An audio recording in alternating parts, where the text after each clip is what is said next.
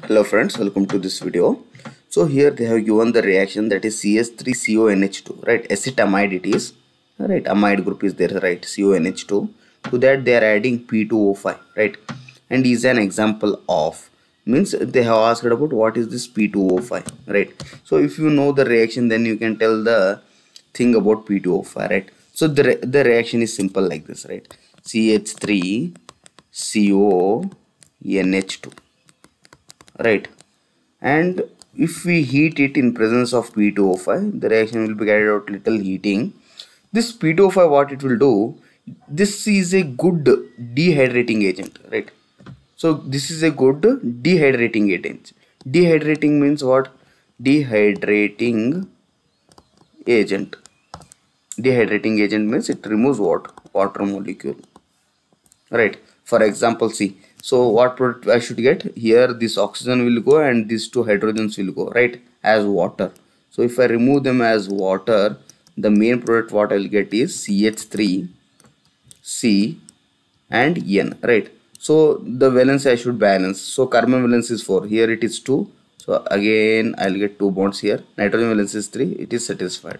So what I'll get? I'll get CH3CN compounds, right? Cyanide compounds I'll get, right? So there is loss of water compound. So what is the function of P2O5? It is a dehydration. It is a dehydration, right? It is not dehydrogenation, right? One which removes H2 molecule, we call it as dehydrogenation.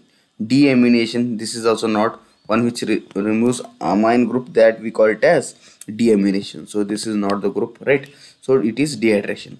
If you want to know few more dehydrating agent, so one is, you understood, P2O5, H2SO4 is a dehydrating agent, H3PO4 is a dehydrating agent, and SOCl2 is a dehydrating agent. Thionyl chloride. Similarly, sulfonyl chloride, SO2Cl2 is a dehydrating agent, right?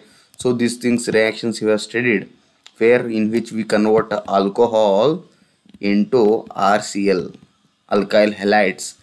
There we add these things, SOCl2, SO2Cl2, right? This H2SO4 and H3PO4 we have studied in elimination reaction, in which alcohol, like this alcohol is there.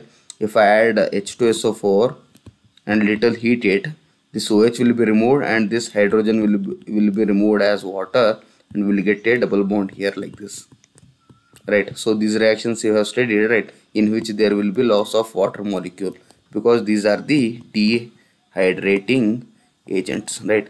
So everywhere when you studied about this, you have to make a list and go, and you have to revise this organic chemistry, otherwise with time you will be forgetting it, right? Thank you.